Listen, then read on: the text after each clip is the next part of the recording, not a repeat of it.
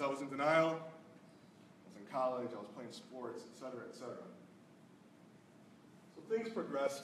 It's the typical story that you've probably heard 1,000 times. I started buying a lot of pills. Pills were very expensive back then. Pills were hard to find back then. I graduated, if you will, from Percocets to OxyContin. OxyContins, when I was buying them, were $50 per pill. And I was doing 5 of them a day. Playing baseball at UT, not having any kind of income, I had to break the law to feed my addiction. And when Andrea was talking about, sometimes taking those prescription painkillers can actually be worse for an injury, that's absolutely what happened to me. My shoulder didn't heal right. I was going to have surgery again. I wasn't going to school. I wasn't going to class. I wasn't going to physical therapy for my shoulder.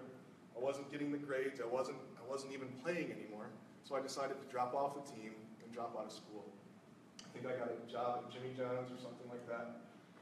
And I just continued to break the law to feed my addiction.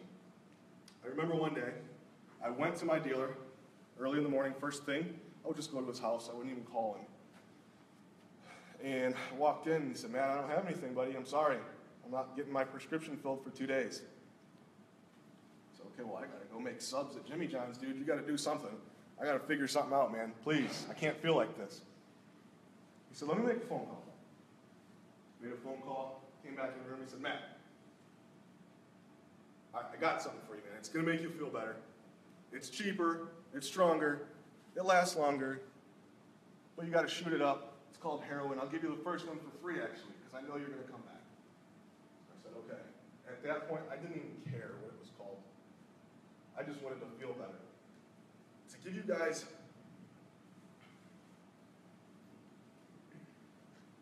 I'm trying to think how I can explain this with the withdrawal symptoms. Has anybody not had the flu in here? Has everybody had the flu? Okay, so if you take the flu, guys, and literally multiply it times 1,000, the worst flu you've ever had, and multiply it times 1,000. That's kind of what withdrawal symptoms feel like. But on top of that, there's a mental obsession that's driving you crazy because you know what's going to make you feel better. You want to stop, but you know you can just go get one more for real cheap and take all of that pain away real quick. You have no appetite. When I finally got clean this time, I was going through those withdrawals for almost 3 weeks. I didn't sleep for 3 weeks. I didn't have any appetite.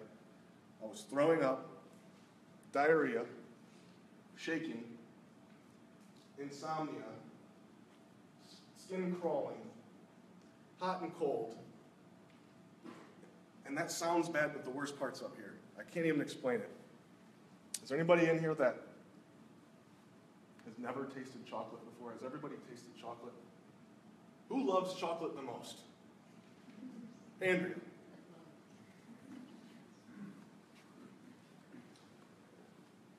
I've never tasted chocolate. Can you explain to me so that I understand what chocolate tastes like? It's real hard to explain, but what I can tell you is the feeling.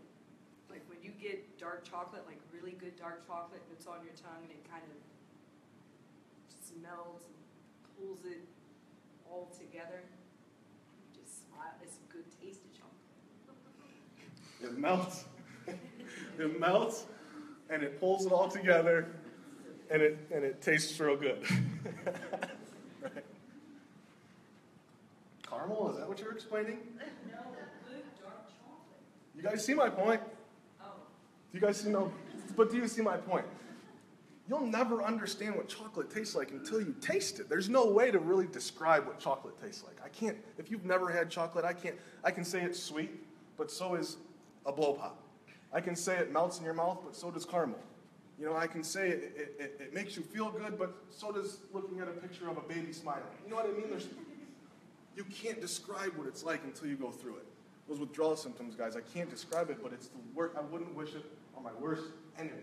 I mean that wholeheartedly, too. It's the worst feeling. And that's what stopped me from getting sober for a long time. I didn't want to feel like that because I knew it lasted for so long. So, I got addicted to heroin real quick. It was bad. It was so bad. I shot heroin for 9 years. As soon as I started shooting heroin, I stopped drinking, I stopped smoking. I never did anything else. Heroin became the top of my priority list, I guess, if you will. I didn't care about eating. I didn't care about showering. I didn't care about obeying the law. I didn't care about my family. I didn't care about anything that normal people care about. All that stuff became second, third, and fourth, and fifth, and sixth on my priority list. I would do anything to feed my addiction. To kind of summarize it real quick, in those 9 years that I was addicted, and I got sober here and there. I used to call it sober back then. It's not really sobriety. I was drinking. For me, at least, that's my story. I don't call that sobriety. I put down heroin, but I was still drinking and smoking. Because I didn't think you could have fun without doing something. It never lasted long, because as soon as I started drinking or smoking weed again, it took me straight back to heroin. In those 9 years, I was arrested 13 times in 4 different states. I'm a convicted felon for a home invasion and for grand theft. I've overdosed and died. I was dead for 5 days in the ICU, being kept alive by a ventilator. I lost everybody that was close to me. I pushed them all away. I think you guys can kind of just tell, like, I love life. I love my friends. Like, I'm a pretty happy-go-lucky person. I like being around people, and like today, people generally like being around me because I try to be who I am, and I like to help people. When I was in my addiction, everybody in my life, all my friends, family, mom, everybody who knew the old Matt wanted nothing to do with me. It got to the point where I was homeless, walking the streets of East Toledo, which is leading the city of Toledo in overdoses. It's bad over there. I was walking the streets of East Toledo homeless with nothing but the clothes on my back. And I would call my mom from time to time, and I would ask her, Mom, can I please just come over and get a sandwich? I haven't eaten in 2 weeks. You can put it out on the porch. I don't even need to come in. You know what she would say to me? She'd say, Matt, if you step on my property, I'm calling the police. Click. That's it. There was no more conversation. There was times it was snowing. Mom, can I please just, I'm walking around and it's snowing and I have a t-shirt and jeans on. Can I please come sleep in the garage? I won't even step foot in the house. Same thing. You come on my property, I'm calling the police.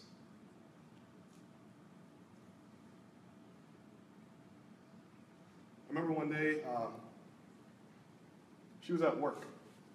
So I snuck over to her garage, and I just couldn't do it anymore. Like, I was just so fed up and miserable. I was hopeless. I thought, I was fully convinced, and I believed that I was either going to die or go to prison. Like, I didn't even care anymore about the crimes that I was committing. I almost wanted to get caught, because I was so sick and miserable of what I was doing. I remember I snuck into her garage, I broke into her garage, and I sat there with a pistol from somebody's house that I was using at, and I put that pistol in my mouth. And I just wanted to die. I didn't think I could get clean. And I cried, and the only reason that I didn't pull the trigger is because I didn't want her to find me like that in her garage. That's the only reason. It's not because I wanted to live. The only reason I didn't pull the trigger is because I didn't want her to find me like that. And when I had overdosed previously, there is a program that you guys may have heard of called the DART program that's going on in Lucas County right now. And I'd been introduced to that program when I overdosed. They came up and they talked to me and they offered help, and they told me they have some resources, and if I'm ready right now, they can help. If I'm not, here's a card, please call, because you're going to die. And by the way, guys, the one statistic, there was some amazing statistics. The one statistic that Andrew didn't mention that I want to mention, 8 people. There's 8 people in Ohio today that are going to die from an opiate-related drug overdose. 8 people. Those are people. Those are people like me, like Tommy, like Katie. Those are people, good people that have just gotten sucked into a horrible, evil life. Probably from a prescription painkiller prescription. 8 people, guys. Those are people, they have loved ones. They've got family. They're going to die today. 8 people every day in Ohio are dying from prescription opioid overdoses or heroin overdoses. So back to what was going on, I remembered that card, and I called the DART program, and I told them what was going on, and I told my mom what was going on. I called her, and she budged. She budged that night, and she said, "You can stay here tonight. I'm taking you to treatment. We're gonna link up with DART in the morning." And I went to detox at the Zeph Center, which I will always have a soft spot in my heart for. I love Zeph and everything that they do. I got sober at Zeph. And when I was in there, day 1, day 2, and day 3 of detox, I met 5 other people, and we were miserable. We were going through those withdrawal symptoms that I was talking about. We had seen each other in meetings and stuff before. We didn't really know each other that well. We had seen each other. Obviously, we knew we had all relapsed because we were in detox again. And we had just lost a couple close friends from overdoses. And we decided that we were going to form something. I don't even think we really knew what it was going to be. It was a joke at first. It was literally a joke. Like we said, let's have this team that holds each other accountable. When you're feeling crappy and you don't want to get up and go to group, I'm going to make you get up and you're going to go and you're going to ask questions and learn something. And when you're feeling crappy, I'm going to do the same for you. Until we can get up on our feet, hold each other accountable, love each other, and stop dying and torturing our families and breaking laws and ruining our lives. That's what it was at first. That's all it was. It's a team. What are we going to call it? Well, it's about recovery. Let's call it Team Recovery. So we would literally, guys, like, this sounds so corny, but we would put our hands, like, in a circle like a team, and we'd be like, 1, 2, 3, Team Recovery! Oh, good times. It sounds so corny, but like I swear that's how it started. And when we got out of detox, things like progressed. We had a Facebook page. That was like the first thing that we did. We had like 3 followers or something. We were awesome. And we held signs downtown Toledo that said, heroin kills, free hugs, recovery is possible. Positive signs, to try to, because everybody pictures a drug addict holding a sign asking for money, panhandling, asking for change. So we decided we were going to show drug addicts in a different light. And the signs that we held were positive, and we posted on Facebook. And I woke up the next day, and there was like 500,000 views and 200,000 likes, and all kinds of messages, and we were like, holy, we got to do something about this. So we officialized it. We developed a phone number, and we developed kind of like a code of ethics, and we got a website, and we started getting people into treatment, and we formalized it or officialized it through the Ohio Secretary of State, and we submitted an application for a 501c3 nonprofit organization through the IRS. And things have just changed so much. And I'll tell you guys, we're not compensated for the stuff that we do. We stole from society for so long and damaged people's lives, innocent people, that this is how we give back, just a little bit. We realize we'll probably never fully repay the things that we did, but if we can help one person not go through what we went through or get out of the life that we lived, then it's all worth it. Team Recovery has kind of turned into like a 3-phase attack towards this disease. Obviously, treatment. We get people in wherever you can get in. We're not affiliated with any facilities.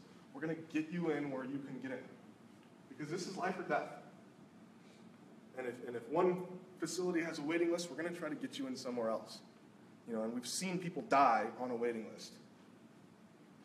So treatment is huge for us, and we try to partner, if you will, with facilities not just in Lucas County or Wood County or Ohio, but all over the country. Prevention is huge. We believe that if you can present some information to a student and stop them from making the same decisions that we made and getting addicted and ruining their lives, we won't have to worry about the lack of resources. So we spoke at 35 schools last year, from 5th grade to university level, and I love doing that. I love speaking to the schools. We also, our third phase of teen recovery is family support. So we have 2 family support groups that we call FAD, and the acronym stands for Families After Addiction or Death. The reason that it started is because we got a message from a wife back in January, I think it was, and she said that her husband had just died of a fentanyl overdose. Where can I go to get some help? And I suggested some programs that are already existing. She said, I can't go there. They won't let me talk about fentanyl and heroin. I have to talk about certain things.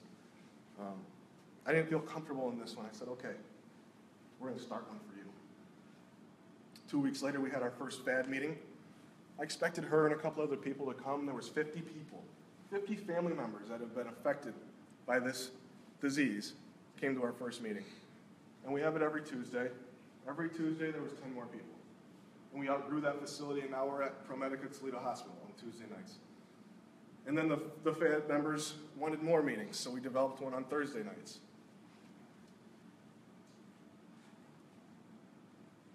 What is life like today? It's so much better. I can't even really describe it. It's night and day. I used to run from the police. I work with them today. I can literally walk into the DART program headquarters and take them some donuts. They won't let me in without donuts. Just kidding. It's amazing, by the way, what the DART program is doing. Law enforcement is actually helping drug addicts who are breaking the law get into treatment. And it's working.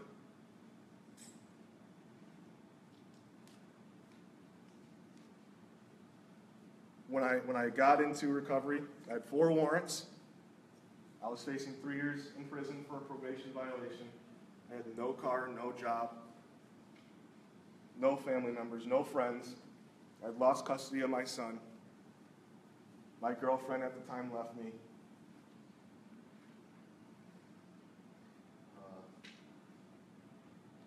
I didn't want to live.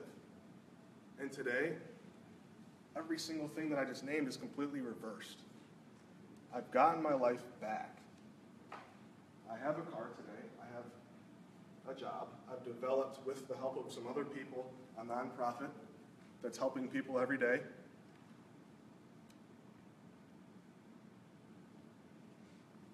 I have a bank account. That sounds like, so what? But I have a bank account. Speaking of my bank account, my wallet is sitting right there with 2 drug addicts. I trust them. I have friends. I have friends today. Friends in recovery. Oh, jeez.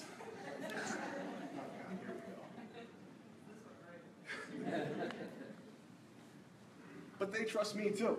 The Team Recovery bank account is sitting right there. My bank account is sitting right there.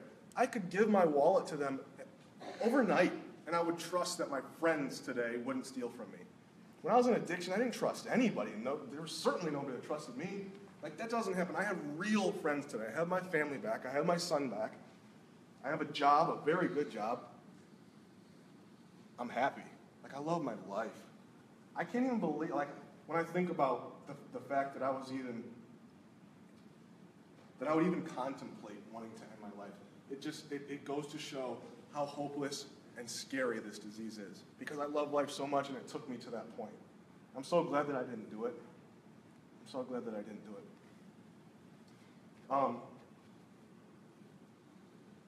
I want to say too, and again, this is my personal story. that I've tried Suboxone in the past. I've tried methadone in the past. And for me personally, and I'm not talking about anybody else, but for me personally, those things didn't work for me. And when I took Suboxone and I took methadone, I still got high off of them. You know, it was for me, it was replacing one drug for another. You know, yes, I wasn't sticking a needle in my arm every day, but it was still an opioid-based medicine that was getting me high. And so this time, I can't do those. I don't have the luxury. That's just the way my brain is wired. I can't put any mood or mind-altering substance in my body for the rest of my life, and I'm okay with that. I just had knee surgery. I blew my knee out playing basketball because Kobe retired, and I thought they were going to replace him with me. I was playing basketball against her, actually. And I blew my knee out. I tore my ACL, MCL, meniscus, and cartilage. I literally had reconstructive knee surgery. And I told the doctors, I don't want anything. Now that sounds crazy because it's such a serious surgery. They had alternatives for me. They had alternatives. They put like a pump in my leg where it fed a numbing medication that was non-narcotic to my femoral nerve, I believe it was, and I couldn't feel the pain. Now granted, when I woke up from the surgery, I had to have something. They gave me medication while I was monitored in the hospital. But when I left, I told them I don't want a script. Please don't even give it to me. You know, and the doctor was actually very, very, and it's interesting how, 10 years ago when I had my surgery, a minor arthroscopic surgery for a rotator cuff, here's a prescription for 90 pills. But today when I ask them to not do anything, they have alternatives. And I think that's good, that it's getting better. I also remember another time I went to, I'm going to end real quick because I know I probably went over, but Andrea went over too, so it's her fault. I remember when I was like 3 months sober, I went to the dentist and I got some teeth yanked out. And he offered some stuff to me and I was like, no man, I'm in recovery. I just can't do it. Like, I don't want it, I don't need it, and I appreciate it, but thank you. And he's like, wow, you're the first person that's ever said that to me. He's like, how do you do it? I was like, well, if you really want the story, we're going to be here for a couple hours. And it's interesting because he said, my son's a heroin addict. And I can't imagine him, he's still out there, I can't imagine him turning down a script like that. It's like, I give you so much credit. Please keep doing what you're doing. As a matter of fact, this dentist visit is on me. Didn't even make me pay for it. So it is getting better, I think, with the prescriptions and the doctors. But there's no doubt that I think the statistics say 80 to 90% of heroin addicts start with opiate pain pills in the terms of opiates. I mean, people don't just generally people don't just wake up, like, drinking, smoking weed, whatever it is, doing nothing, wake up one day and be like, oh my God, I'm going to go grab a needle and some heroin and get addicted to this. Like, that doesn't really happen. I mean, I'm sure it may have happened before, but it's not very common. 80 to 90% of heroin addicts start with pain pills, so yes, it is a problem. I'll stop talking just so that we can get to some Q&A, but I want to thank you guys for listening. Thank you for having Team Recovery here, and I won't shoot any heroin today. I hope nobody else does either. Thank you.